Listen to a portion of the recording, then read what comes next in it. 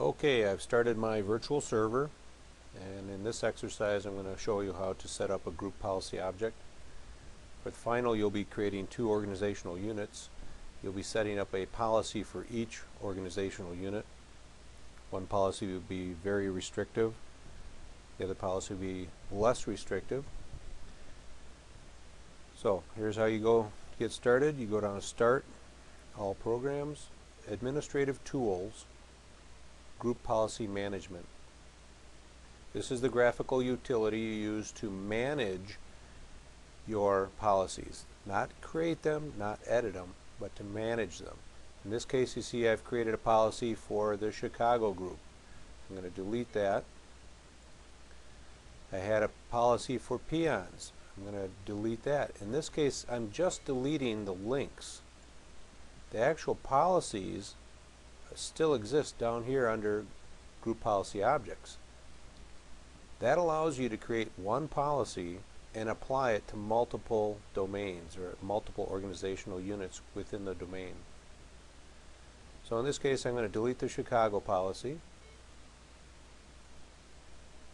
and I'm going to delete the peon policy. Yes. So there we have it. There's our default domain policy. If you want to see what your settings are on any policy, in the right window pane you click on the Settings tab. It'll create a summary report. There you can see that I have both computer policies and user policies set up. In this case, under Windows Security Settings, these are all your password policies. You wanted to see, in this case, passwords, 24 passwords will be remembered. They have to be a minimum of 7 characters.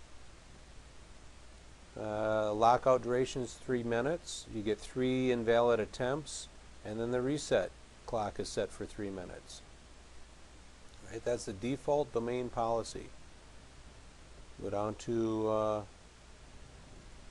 the user settings, and you'll see that the user setting, if I can get down to it here, prevent access to the command prompt is enabled. So in this case, I changed that so that the users cannot get to the command prompt.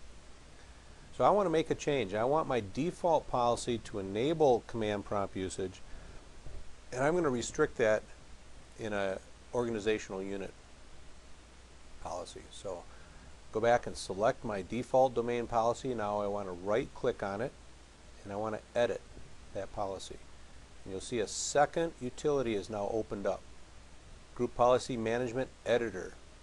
2 different utilities. In the editor, you'll see now we have the 2 categories of policies, the computer policies and user policies. And if I look back onto the management, this was in administrative templates under the user category. User, administrative templates, system, policy. So I'm going to go under user, administrative templates, system, and I'll change my screen here, and you'll see that prevent access to the command prompt is enabled. I'll just double click that, and I want to change it back to not configured.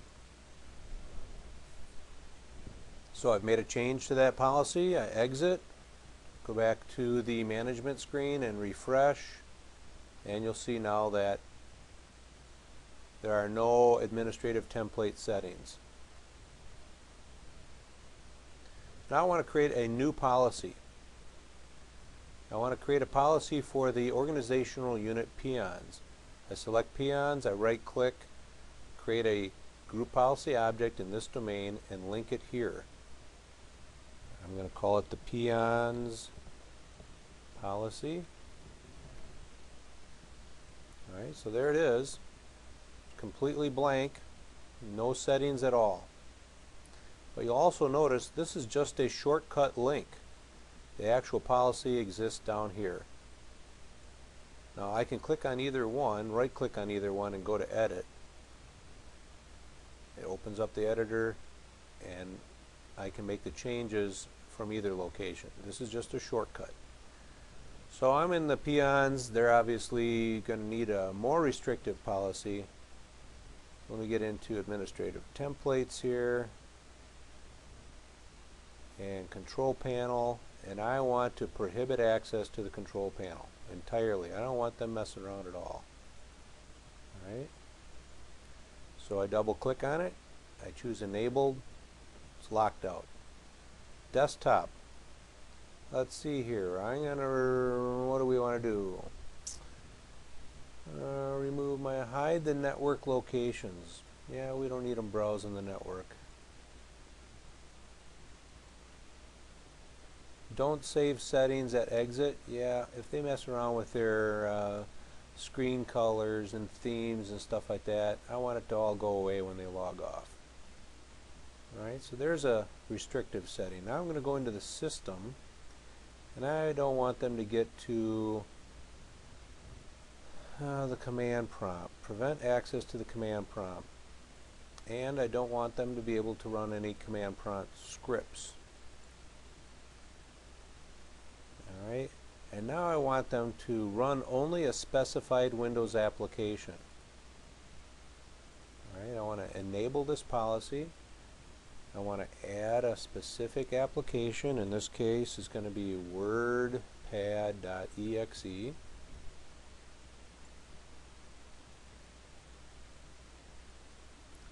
Okay, and there I've saved that policy, and just by, you'll notice there is no save. You just make a change, it's done. The policy is in there. So I go back to peons, I hit refresh, and you'll see now that it has made all these changes.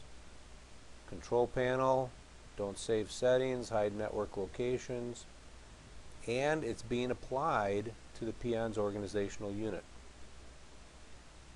In the next video, I'm going to log on to my XP workstation as a user from each domain, and we'll verify that these policy changes have taken effect.